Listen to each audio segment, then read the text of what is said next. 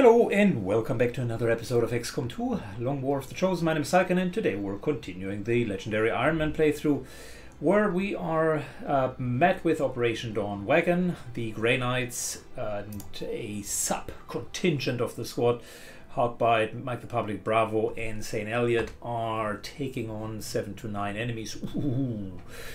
And we need to, start liberating the area and get an item. Return fire sucks, and high alert sucks as well, but I'm sure the Grey Knights will find a way around it. Very good. The Grey Knights landed. Let's use our unique position to move up. Very nice position of the civilian.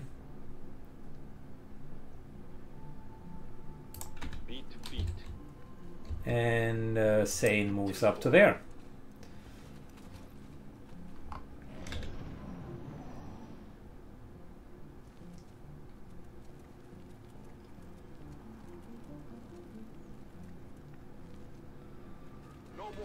Okay. I wanted to do a Blade Storm pull, but that has now no longer any substance.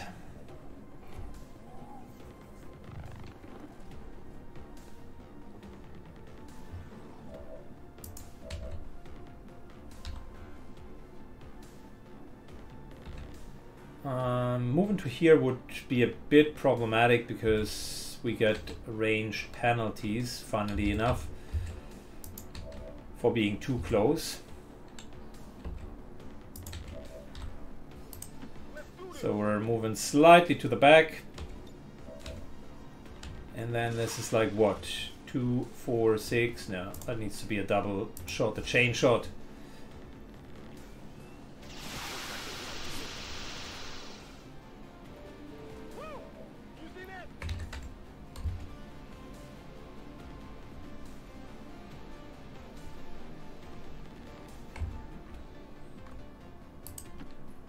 Moves to here. Pulls another pack in the process. Fantastic. Just what we needed.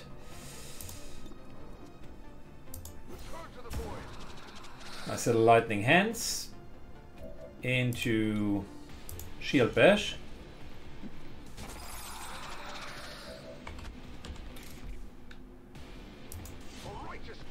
Into our actual attack.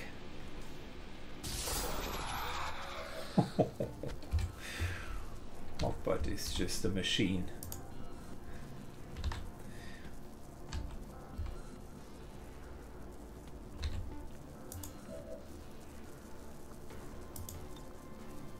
Good, we're doing one for all, making it a bit more difficult to hit him, and the Vipers might move up, so we're overwatching.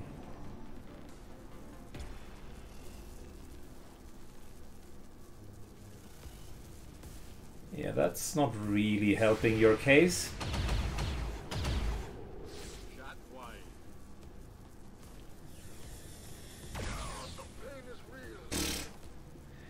Hits into that amount of cover?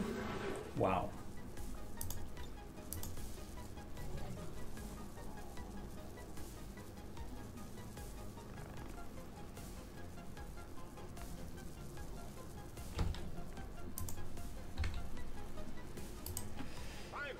Moving a bit closer.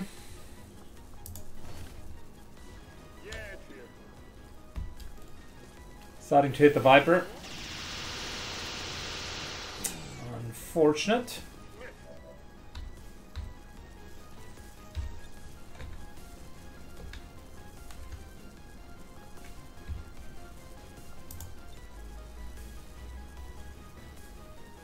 Stun strike to take this one out.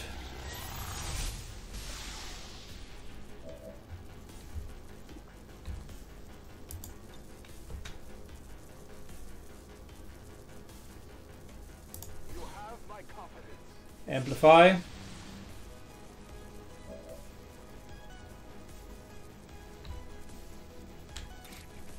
And then simply move up and hope that that's enough for kill. It's not yet, but it is enough to get more enemies going.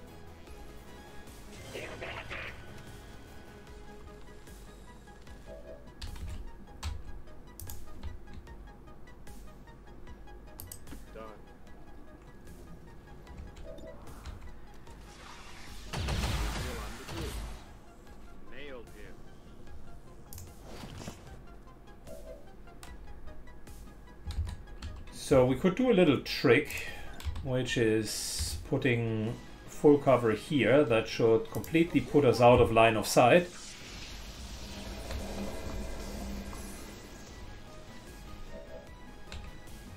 Yeah, we're no longer in line of sight of these two. Little line of sight trick.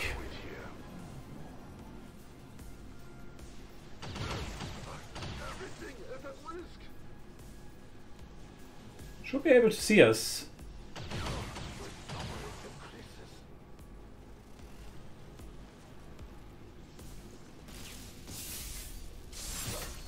Good hit.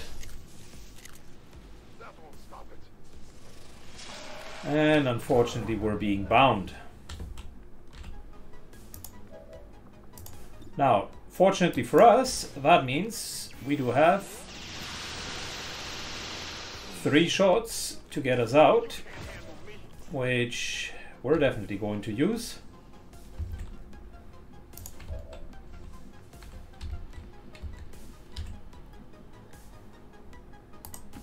Moving aggressively to flank the next target. Rocketeer.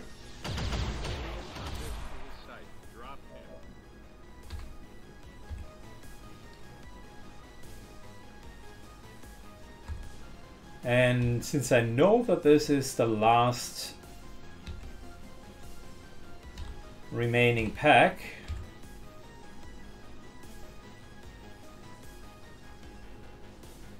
what are we going to do?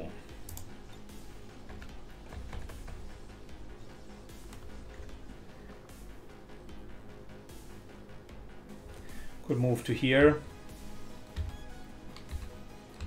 Readying the Blade Storm and basically void conduiting this guy. I think that's the play.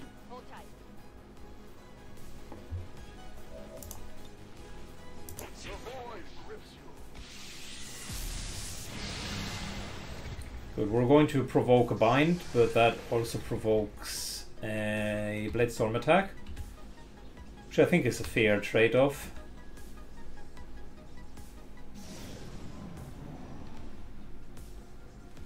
I like how the Templar plays, very much up in your face, up in your face, up in your face. A little bit low on the damage end, but very good on crowd control and tanking. Fabulous, to be precise.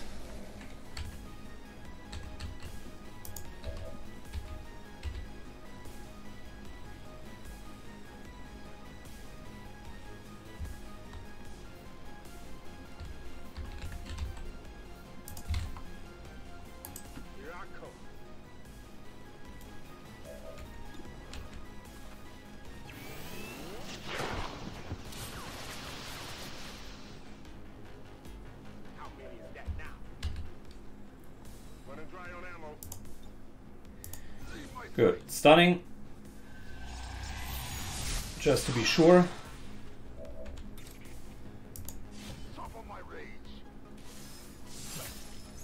And continuing to be up in your face. More focus. The double focus is so good. It allows you to really go ham with your focus spending.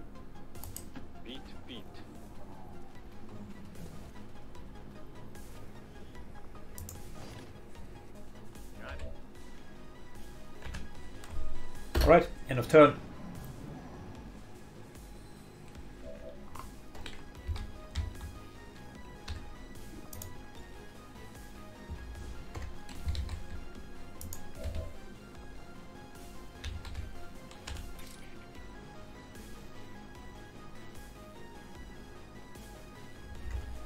You know what? Just for good measure, I don't want to miss and then afterwards regret it.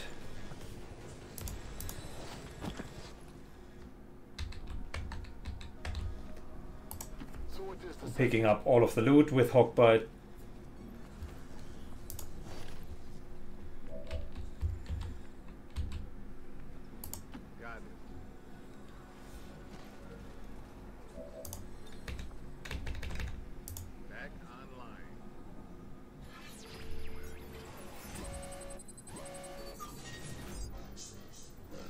Yeah, don't need either of that.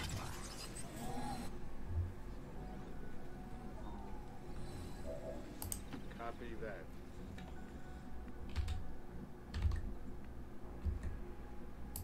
Got it. Moving.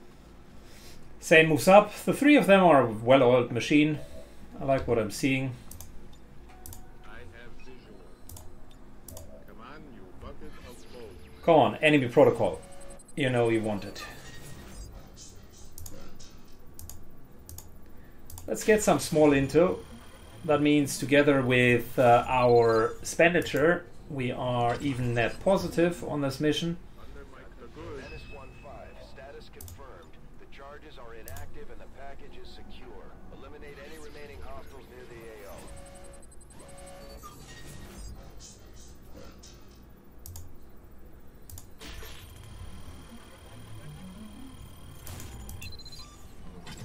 Good, next 4 turns. Soldier is going to very nicely get a bonus to crit.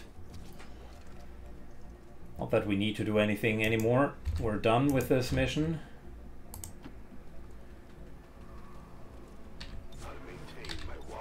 Just got hot here. Solid copy. Eyes peeled.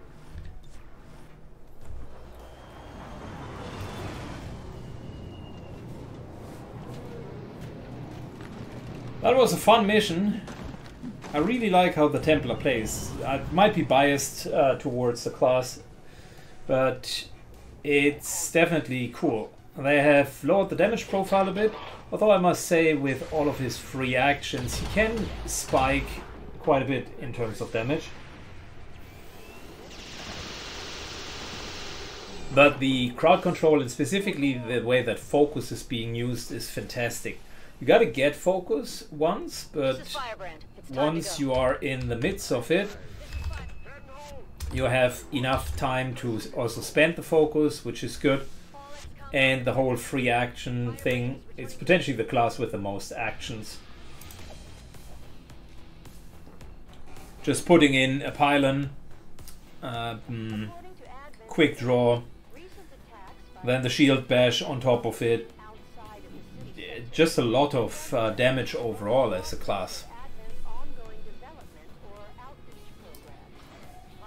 Lots of non-movement ending stuff as well. The stun strike is super good, really like it.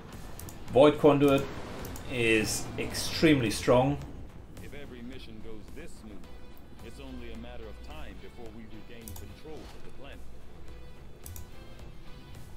And we were net positive with our intel. Now training, I think 6 days until this is done, so Hawkbite will need to wait a bit.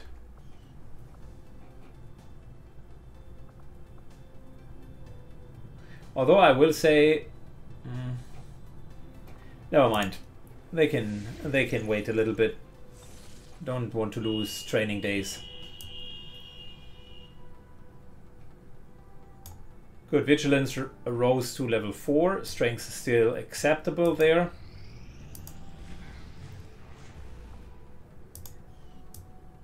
Greater faceless ones, that is unfortunate.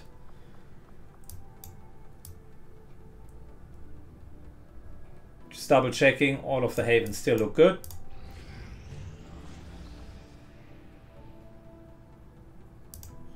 These are unfortunately the dark events that come through.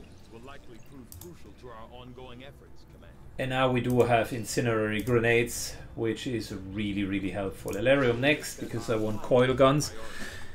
We're in July. The September-October difficulty spike is ahead of us. So if we do this now, Elerium, and then get to coil guns, we should, timing-wise, still be okay. Got enough scientists, that's not the problem.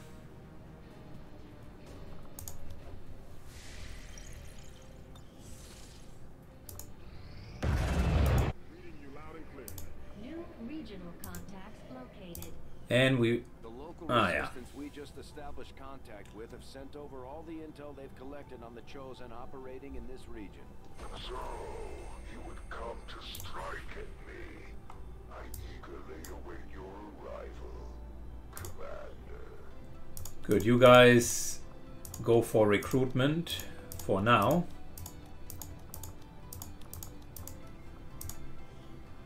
And as a Haven advisor, Tari could work here for now.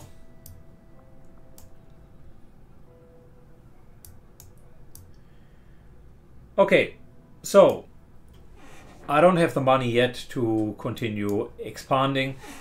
We would have enough contacts, that's not the big problem. Or is it? No, it's actually not. The moment that we position someone in here, we should be more than fine. So yeah, let's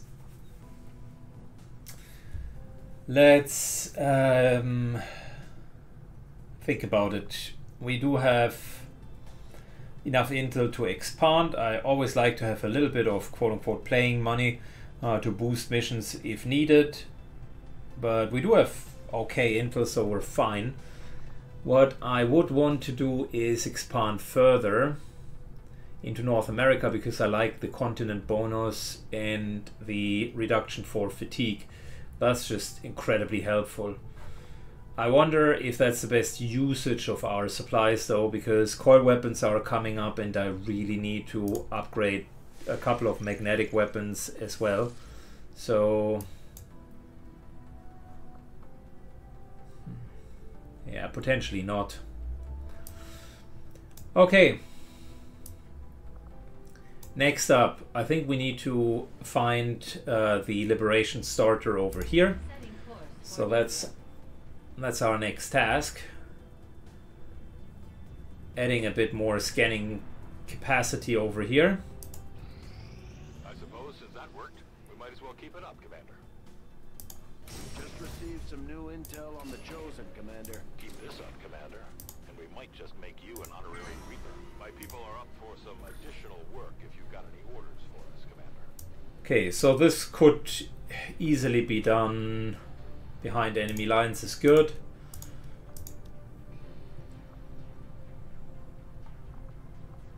Recruit an engineer would be fantastic. Reduce avatar project process. That is great as well. Recruit another Reaper. That's also very, very, very good.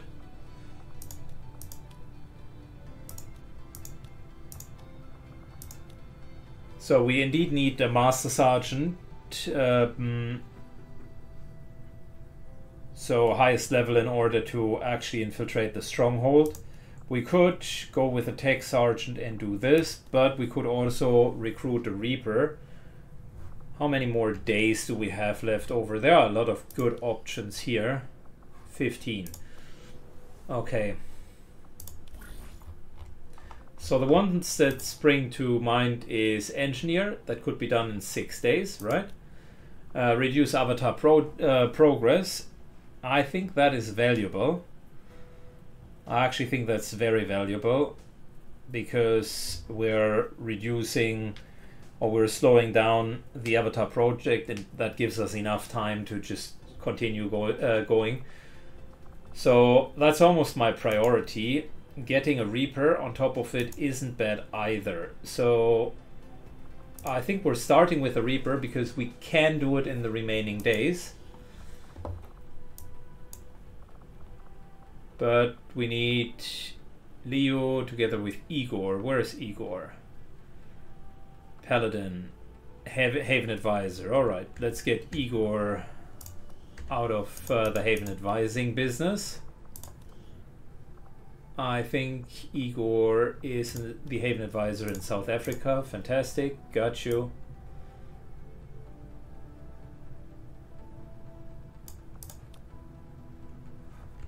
We're going to have some help with recruitment there.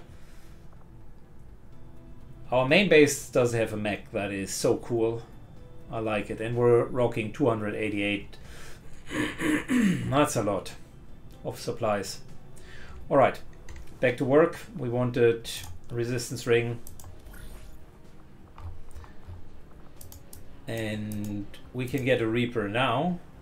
13 days. And that would allow us to then still do the other mission.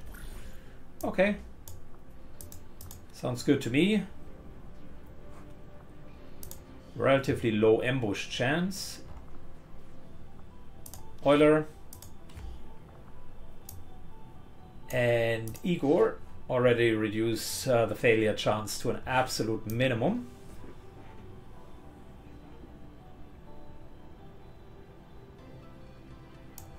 And wait a second, Venom could require a bit of a level up.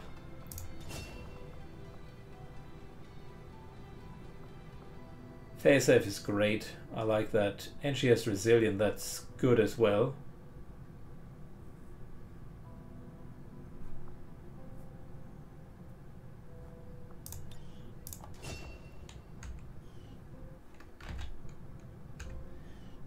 Okay, another tech sergeant. We're looking fly here on those covert actions. I like what I'm seeing.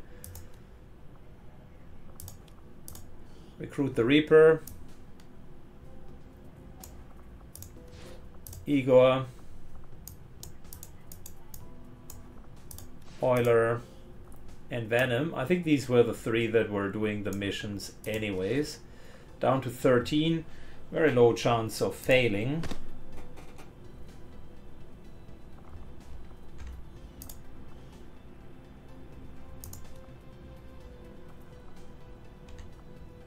Should give him a different weapon. Let me fix that real quick. Good. 13 days and we'll get another potentially sergeant or above Covert is our specialty. Reaper, which would be good. Bigger roster means more fun. I like it.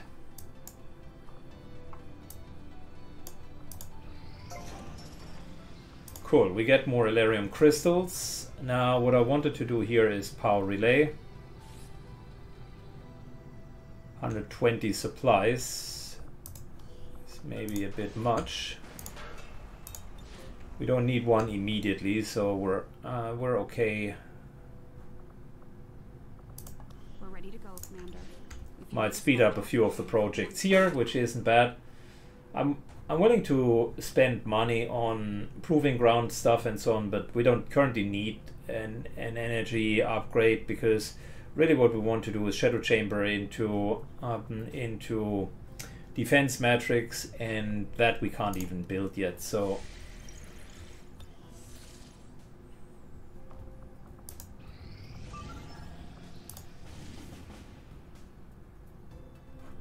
Shattered Realm, Rookie Lian, and a bit resistance personnel. That's two rookies that we could get from here. I really like the idea of that. East Asia. More rookies means a deeper pool of potential recruits. More quote-unquote Space Marines. Ataxia is wounded, but do we have another Shinobi?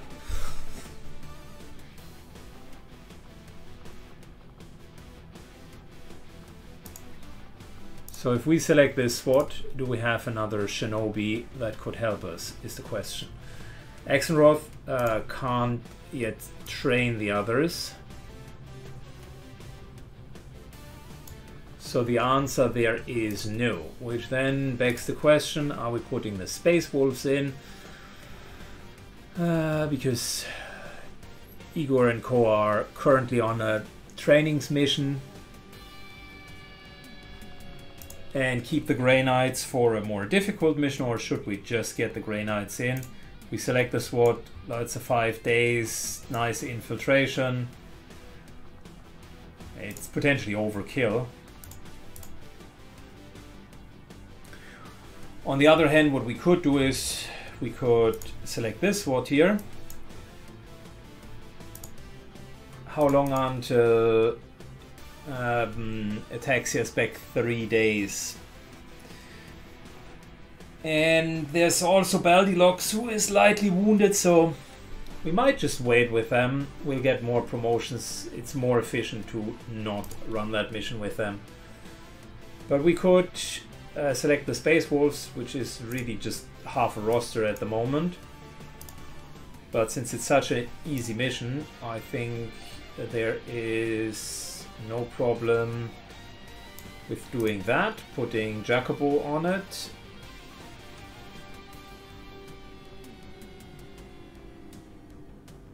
And maybe a fifth operative.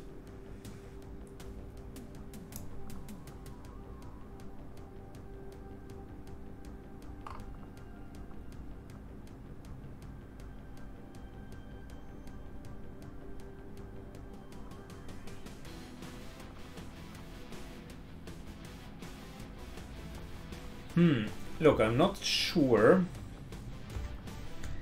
Let me check something. Who can train from the PsyOps? Or do we have everybody in training? No, they don't have those little symbols, so that means they actually need to go onto a mission in order to train again afterwards. So that's maybe the perfect mission to do that, because it's easy and we don't need a particular squad.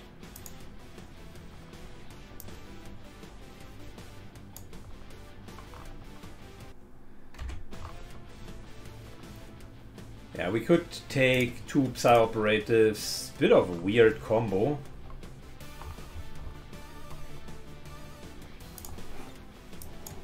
But 5 days for the infiltration, that'll be good. I mean,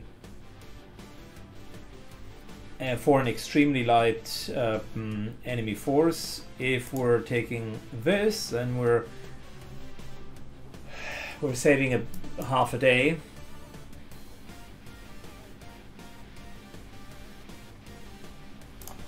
Now we can go in with 2 psionic characters. Let me fix this.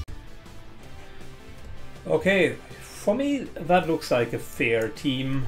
Granted, it takes 5.5 days, but that's still okay.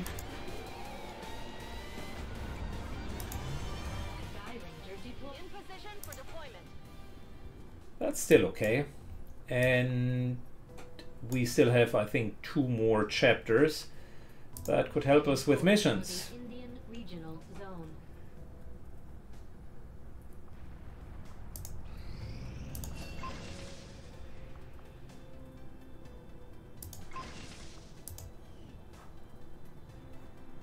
Good, we've some wound recoveries.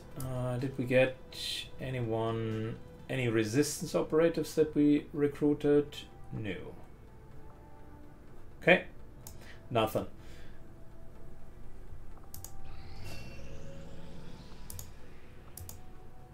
Good. I think we're now running out of soldiers. Yep, to train, out of psi operatives to train.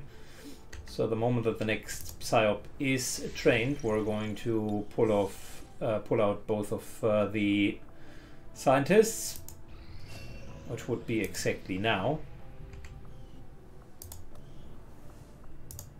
Free up, and that speeds up our Elarium, because now we do have 9 out of 11 scientists finally starting to work on our research. Good.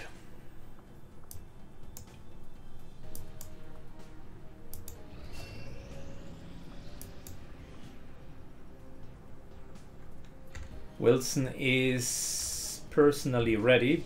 I don't think that we have a lot more Shinobis. Shenka apparently can train further. We don't need trial by fire. I'd rather take Jammer then.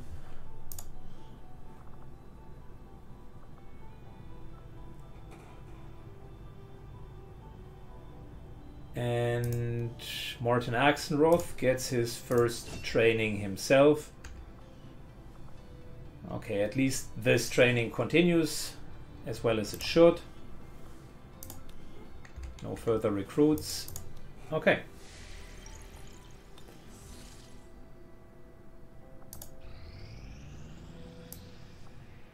Something has just hit 100% in infiltration. Grey Knights, okay. That's fine. Currently we don't have any spare missions.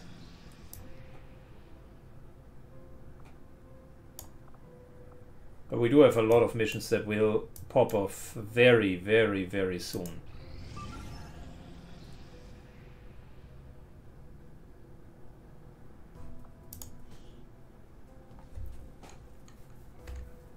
Good. That's the Ultramarines who need to launch. These guys here are almost done with their training. Grey Knights are ready. I would like to deploy them, but maybe since Eric and Mike will be the next one in training, we will have only a few of them, but 3 of them plus the Psy operatives could do a mission in that easy region. Just to get some more experience.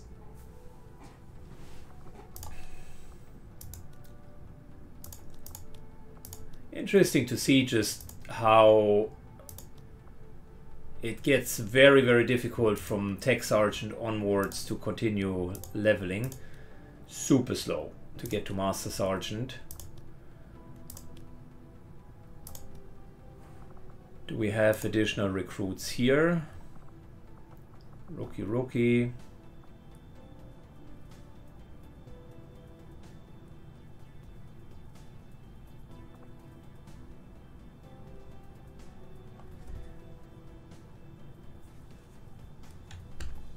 Nah, okay. I think that's it for today. We got Illyrium research halfway done, so we're on our way to coil guns well in advance of September. So that's helpful, and I think I should do a better job in doing the research here. Right away, Commander. I'll send word when the project is complete. Next up, I would like to get incendiary grenades, because they are really good. Talon rounds aren't bad either. And the unique weapons here are good as well. So just investing into them is not a mistake. Specifically, Frost Bomb was always one of my favorites. Hunter's Axe cannot be bad either. The free axe throw is super good. Shadowkeeper was always a great offhand weapon. Boltcaster was not so good, but maybe they have fixed it. Who knows? Maybe it is really good now. Maybe it has, maybe just maybe it has a second bolt in it, which would bring the weapon from not really great to much better, or an autoloader mechanic for, say, the first 3 shots.